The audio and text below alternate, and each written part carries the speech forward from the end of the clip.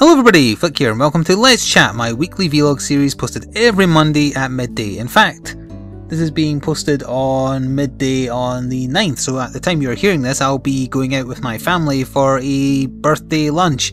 It's actually a couple of days early, my birthday is not until the Wednesday, but it's the only day basically people have off work, etc. So yeah, while you hear this I'll be out stuffing my face at a local restaurant that I really like. They do good kind of like burger meals, all locally grown, Aberdeen Angus, that kind of stuff. Very, very nice. I also collect a little Scottish flag they put in a burger when you order it every time I'm there, so I've got like 4 of them here just next to me. It's been a while since I've been there, so I'm looking forward to it anyway, and it's always nice to have a meal with the family. And thank you in advance for any birthday wishes that you express in the comments of this when you hear it. I do appreciate it. I'm not going to read them out the week after because that would just confuse people, quite frankly. Anyway, what have we got on the cards today? Well, I'm going to do the question and answers from last week's Let's Chat and also on Twitter. I have had a few on Twitter because I gave plenty of warning this time. And then I've got a couple of things to go over. First things first. As per I was talking about last time, reaching the milestone on my Patreon campaign, we have now rented a server. It was an exceptionally close vote. In fact, there was only one vote between it, annoyingly, between whether I would rent a TF2 server or a CSGO server. Well, the TF2 one won by a single vote. I am very sorry to the people who wanted CSGO, but you know, we might give that a go next month, assuming we stay at that level. And then I'll gauge, whatever, whichever one was more popular. So it is all now set up. I did it this morning. It's all up and running. I went on it just to make sure everything seemed to be working. So it's a TF2 server. TF2 is entirely free to play, and even if you're not usually into first-person shooters, keep in mind it's a very cartoony, violent, you know, it's just fun to play. As long if you don't take it too seriously, you're going to enjoy it a lot more than somebody who does, put it that way. And it's control point maps, so you don't need to be the best shooter in the world to win. You just need to push a little cart from point A to point B, or defend and stop the cart doing that. Or you can play as a support class like the medic, in which case you just support the people who are good at shooting. So I think maybe, like when I describe it like that, it feels to me like it's more accessible in more than one way. It's not just the fact that CSGO costs, what is it, £11.99, which is quite expensive. Another good thing about having to wait until next month potentially to rent a CSGO server is by then the Steam summer sale will either be ongoing or just about to start, or like maybe just literally just started. And there's a very good chance that CSGO will be on offer more than once. So I think it's worked out the best. You might disagree if you really wanted a CSGO server. Sorry if you did, but I tried to do it in as fair a way as I could possibly think of. So yeah, if you want to get on, hang on, I have the IP. So in TF2 you would just go to server list and you would do like find by IP or whatever, save it to your favourites so you don't need to do this every single time. But the IP address you want to put in is 109.169.6.0.3:27515. And if you didn't write that down or don't want to have to keep on replaying me reading that out, I've written it on Twitter, I've written it on the Steam group. Basically you can find it if you go looking. So it is there. Outside of Steam group nights, outside of any other additional events I decide to run using this server, it's freely open. Feel free to invite your friends even if they've never heard of me, they've never watched a video I've ever done. Totally fine with me, as long as they, you know, they play fair, etc. And I do obviously reserve the right to kick people who aren't familiar with me in order to let people who are on. But yeah, it's an open server. I believe if I've set it up correctly at the time of me recording this. It's an open server. It runs a selection of CP maps, control points. There's a few more to pick if the map list gets stale, or I could throw in some other ones. I've got a huge list of potential maps, including custom ones as well. So yeah, that is that. And now, the other thing I need to get out of the way is the shoutouts to patrons who were willing to back me for last month. So without further ado, my heartfelt thanks goes out to the following people: Sash, Paul Olsen, RP Gamer, that's like R_P_Gamer, Joe Coulthard, Aaron Hawkins, Gary, otherwise known as CR, Silver, Good Rory, otherwise known as Bad Connection Rory, Matsumune, Ipo, Usi Kaleo, Alex, Michael Millward, Travelling Panda, Arunas, Johan, and James Kilgore. Thank you very much. There's some new faces in there and I'm always happy to see that because I don't quite like that the old guard are the only ones supporting me. It starts to make me feel a bit uncomfortable that it's just down to them. So I'm glad to see more people willing to help out as well. Thank you very much. And I hope you enjoy the TF2 server. It's going to last until, well, I think it goes from the second it's activated, so we've got it until the 5th of July at this point, so it will run into July a little bit, even if the Patreon support amount goes down. So just know that it's there and you have the IP as well. And if you want to get a shout out for yourself, check out the campaign page. And for as little as $1 you can support me as well as getting some perks. So that's that done. Now let's move on to the question and answers. And I think I started with YouTube last time, so this time I'm going to start with Twitter. So let me just open up TweetDeck here and scroll down a little bit. Right, here we go. So from David, otherwise known as Corsair55. Have you ever heard of the animated series RWBY? The acronym is not ringing a bell, so I am actually going to Google it. So apologies if you hear me stretching away. RWB... Oh, come on, Google, load. I know I'm uploading, but that's ridiculous. RWBY. Hope this doesn't turn out to be porn. Oh, it's a Rooster Teeth thing. Rooster Teeth's RW red white something? I don't know. Oh, here we are. It's let me read this. RWBY is a anime-styled American CG animated web series created by the Rooster Teeth Productions animation studio. The series is created and directed by animator Monty Oh, I know him very well. I loved his Halo Uber Matrix-esque fight movies he used to make, and the Final Fantasy ones as well. That is interesting. No, I have not heard of it. So if Monty is doing the animation, they must be very epic. Although I don't like just looking at some of the pictures here. I was going to say, like, the reason I kind of went off Monty videos of like epic fights and whatnot is because he started to get too centric on, oh look, here's a bunch of big boobed ladies punching each other. Didn't like that at all. And this seems to be an all-female cast, judging by the pictures I'm seeing on Google Images. So no, it's too fan servicey to me, I'm afraid. Still, if it's got epic fighting in it, that might still be good. Oh, and someone uses a scythe as well. I like scythes. Someone called Ruby, apparently. I'm not entirely sure if that's a man or a woman. So I guess they've got the anime style correct. Anyway, no, I have not heard of it. Is it any good? Let me know on Twitter. Moving on. Lachie Schofield. I don't know. I don't think I pronounced that correctly. Apologies. This is probably a little late, but could you talk about the Dark Souls 2 DLC trailer? Well, as I told you on Twitter, you were not late because I gave plenty of warning this time. And yeah, I can talk about there's a trailer released. It actually got released early, and I'm not entirely sure if it was on purpose or not, because the press, we heard about it via a mail shoot. And it said in it, this is confidential, don't tell anyone. And then I was like, okay, well, I better not do that then.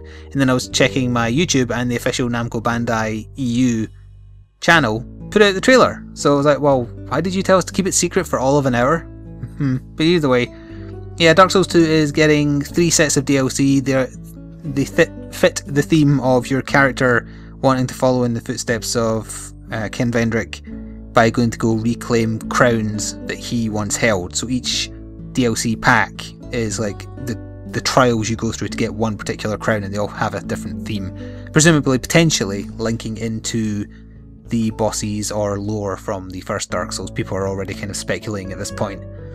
I'm getting it.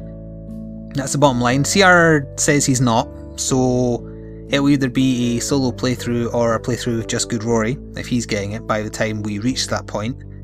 It will also be the new game version, because I don't actually have a New Game Plus, because I don't have a new game character on the PC version, and I don't really want to get it for the PS3, which is the only other option available to me.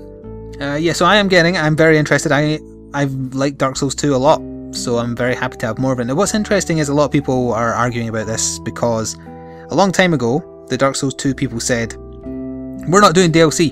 You're going to get the full experience out of the box. We don't like it.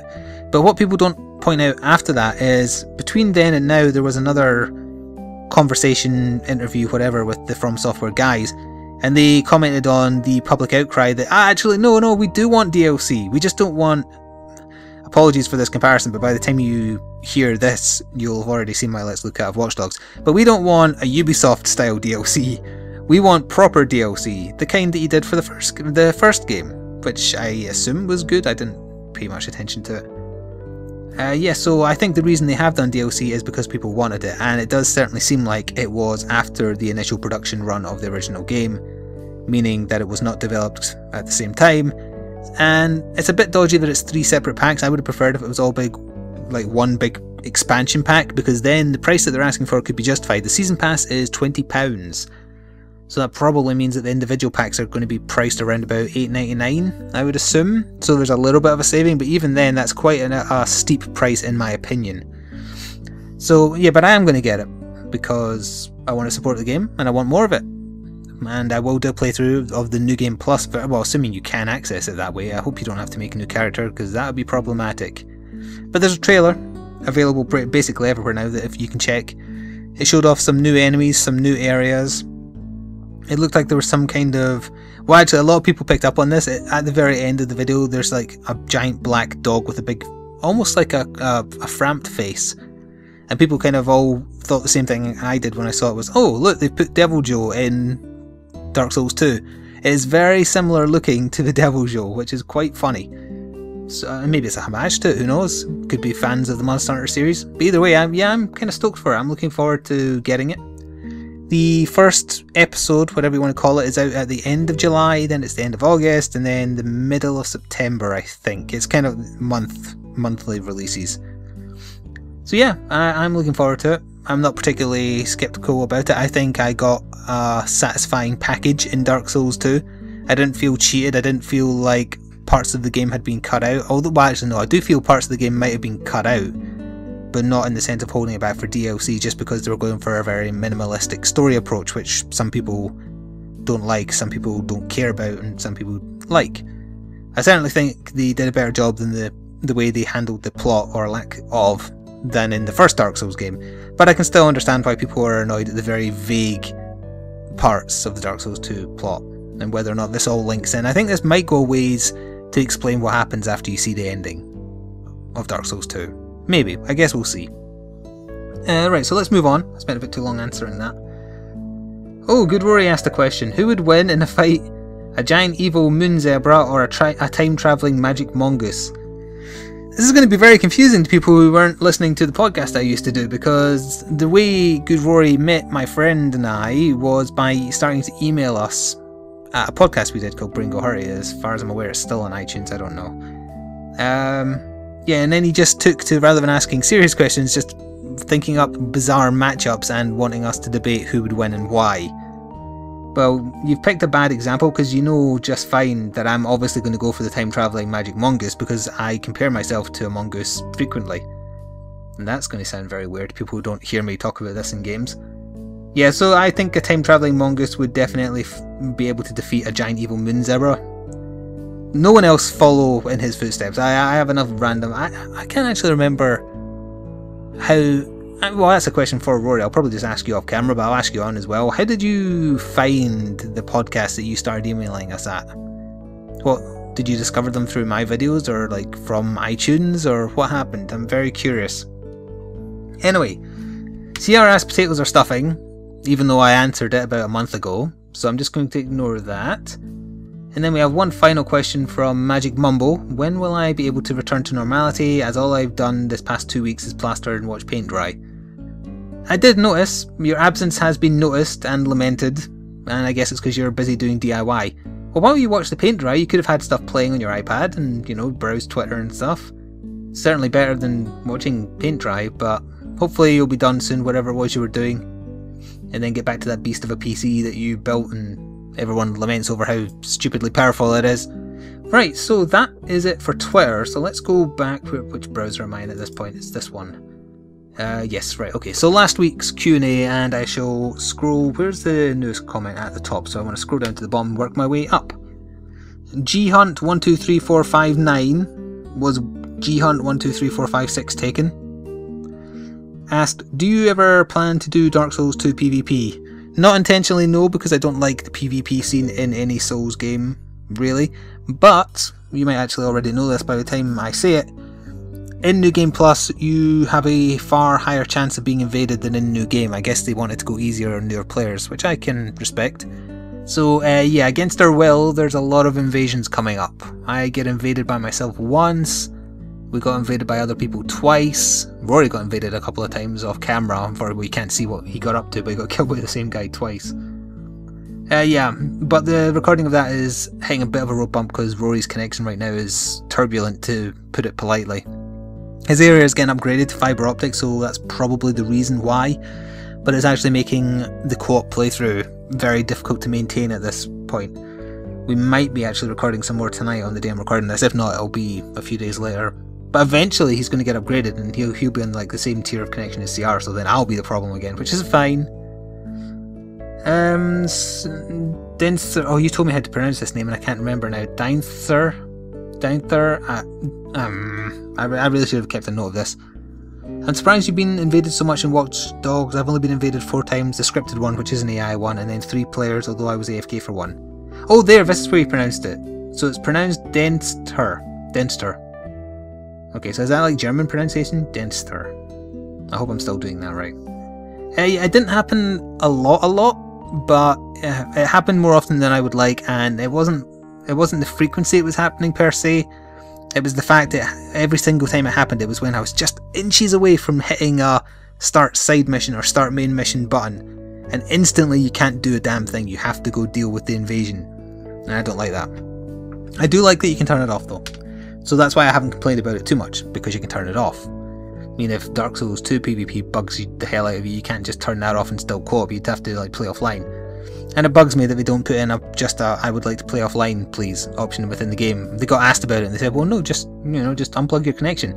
No! The gamer is allowed to be lazy. You're the developer, you are not. Put in the offline mode, you bastards. Anyway.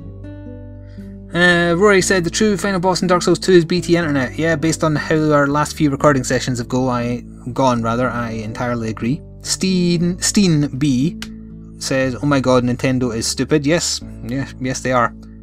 Cart Gaming says, I sincerely hope this Nintendo thing turns out to be good, especially since I want to cover some Nintendo games myself. But I highly doubt it. Yeah, there's still no new information on how they're going to handle this affiliate thing. I think someone else commented on this, so I want to just wrap this all up into one thing.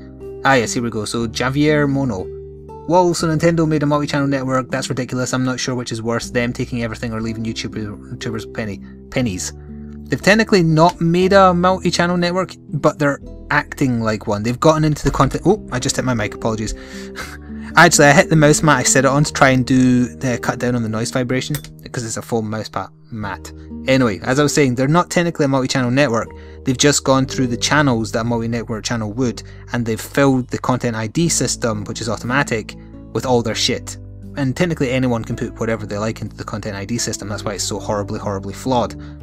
But they've done it on a much bigger scale, and also they originally did get themselves put into the multi-channel network content ID filter, because prior to all this networked and affiliated channel stuff that you've heard me complaining about before, if you were with a network, you were protected, even if someone like Nintendo filled the regular content system with their content, because yours were protected by your network.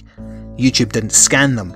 But then that stuff happened where they changed it and all your videos got scanned, and then Nintendo got their way and stole all your money. So yeah, there is no news, no additional details yet, whether, well, first of all, what percentage they want, whether or not anyone who is also partnered with a multi-channel network can even take advantage of it, or anything like that. It was really depressing on our Let's Play. I saw someone posting saying, oh look, I got to the top of the search rankings, I'm amazing. Like, they were being happy for themselves, not boasting. And it was a Mariokart 8 video, and he was showing a picture of his video manager, and it was like, yeah, you've gotten like 10 times more views on that video than you have on any of your other ones. But you know what else is different about that one video that's done really well? It's not monetized, because Nintendo's stealing all your money. So aren't you pleased that you've given them money? And unfortunately, if he's a Nintendo fanboy, he probably is, because they are ridiculous. Yeah, so anyway, yes, moving on. Until there's more concrete facts, I can't really talk about it anymore. Weird Musician pointed out that the third Transformers film was Dark of the Moon. Yes, it was. I was getting them confused with the new one, which is something Dark Spark, something Dark Side. Alex Rowley pointing out that he loves the transcripts on YouTube. I do as well. I love putting them on when it's me talking, because, or anyone with an accent really, because they, well, you don't even need an accent. They just don't understand words. But if you put on the transcripts on YouTube for someone who has an accent, it can make some pretty funny sentences. I would turn it on right now, but I can't, because I'd have to load the video and I don't want to risk having my voice in the background. And then Daniel Na was asking what was the soul-sucking job, because he was too lazy to go find the 1500th video. I answered him on that, so I'm not going to go into details on camera. DRC090997 said, Tori Bash is amazing, you'll love it. I did love it, and I did a video on it, and will you have heard this, or seen it by the time I uploaded this? Let me just press on my video manager. I think it's due to copy either on Friday night or Saturday, so I think you will have. Spoilers, I just gave away when I'm filming this. Oh, it's actually going up tonight. Yes, okay, fine. Yes, you'll have already seen that I am enjoying Tori Bash. I think it'd be a lot of fun with friends, and we might try it during one of the Steam nights, I'm not sure. Although mainly I'll be wanting to do the TF2 server. Although you'll be hearing this after the pre-birthday celebration Steam night I'm holding on Saturday the 7th, which we are doing the first Monster Hunter night for a while. So I hope that went well, since you'll be hearing this after it happened, and that we got a lot of stuff recorded and a lot of people turned up. It used to be the most popular thing I did during the Steam night, so we'll see. And I think that's about wraps up everything I wanted to talk about. The only other thing I did want to mention briefly was that I did pick up Mariokart 8. I got it on eBay from a second-hand seller, so Nintendo got absolutely zero money from me, which is all they deserve, quite frankly. I've played through all the tracks on the lowest difficulty ones, or the 50cc, whatever, and earlier today I started on the 100cc and did the first half, like all the new stages, and then like there's 4 sets of 4 new tracks, and then there's 4 sets of 4 remix tracks from previous games. Is it good? Yeah, I like how vibrant and it looks, and it's very colourful, and for a Wii U game it looks pretty good. Not great, but pretty good. It's fun to play. Yeah, it's the same as Mario Kart 7 to me. I don't think I played Mario Kart 6 because that was the one on the Wii, right? I definitely missed a few from, like, say, I think I played the DS one, but I didn't own it.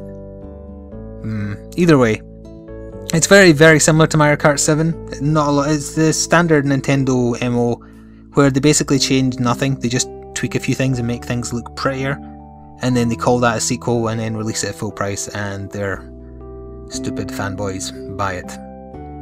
Which they did, because it's increased Wii U sales by 600 and something % in the UK. Which isn't really that difficult to predict when there's nothing else worth playing on the console, and you give away a code in the game to get another game worth around 40 quid. So, I mean, who'd have thought that would make you sell a game really well? A console with nothing else on it, and you're giving away a game of equal value with it. Wow, that's going to sell super, super good. Although actually, that said, I didn't get a code in mine, and it wasn't opened by the person I sold it, bought it from rather, because it was still shrink wrapped in the official Nintendo shrink wrap. So I guess not every retailer was giving away the free game code, or maybe I have to put in that VIP thing. Actually, I haven't tested. Yeah, but either way, is Mario Kart 8 good? Yeah. Should you buy a Wii U to play it? No. If you have a 3DS, get Mario Kart 7. It's just as good. Not as pretty, but just as good. The CPU still cheats the higher difficulty is on. It still gets item bias.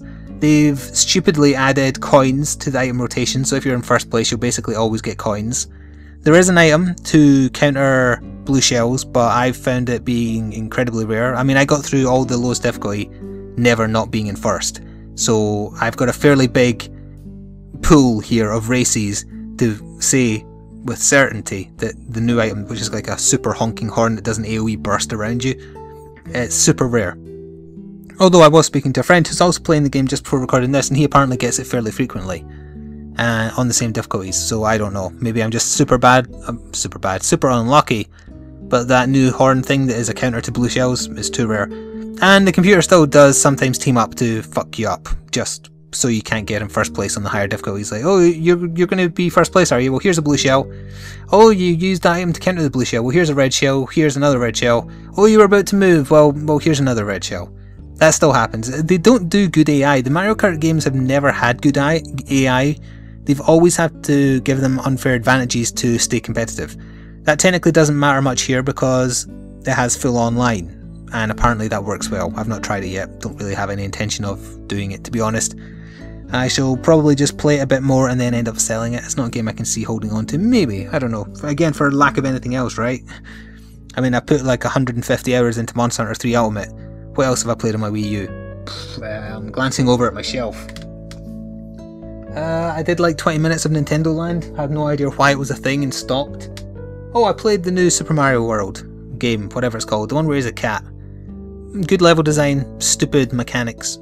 Didn't like the new powers at all. The one before was better, which is one of the games you can claim when you buy the new Mario Kart, for the record.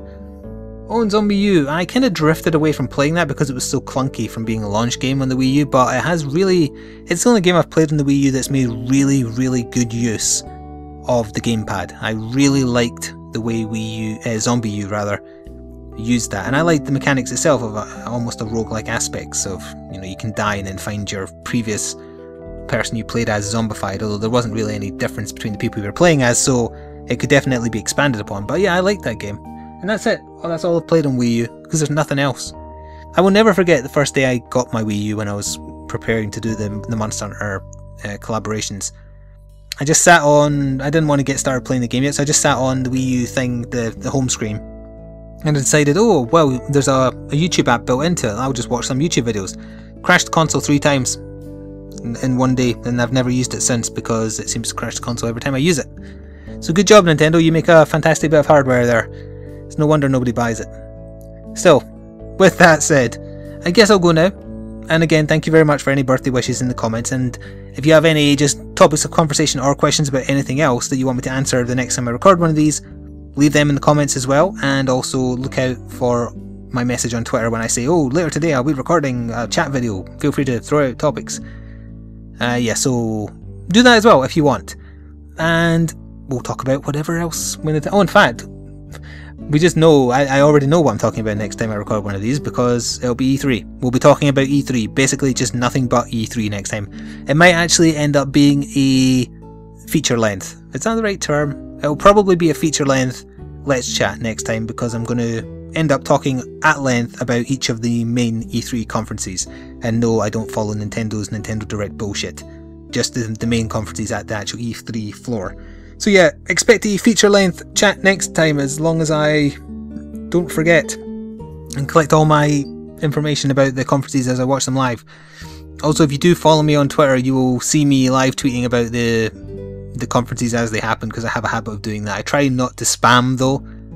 Have Twitter added that feature they were talking about yet, where you can temporarily mute someone? Because there's folk like Major Nelson that I really don't want to hear during E3. But I don't mind hearing now and then. So that mute feature would be very handy, especially if you don't want to hear me prattle on about E3 during the conferences also. But with that, this dragged on an awful lot. Thank you very much for listening. I shall see you / hear you / whatever next Monday. Be sure to check out the TF2 server. I'll be playing it at any opportunity I get this week. Try and drum up some interest to keep it populated until the time where we host a private event for my subscribers and Patreon supporters. My name has been Flik. This has been Let's Chat for Monday the whatever it is. Look at the date yourself. Thank you for listening, and ta-ta for now.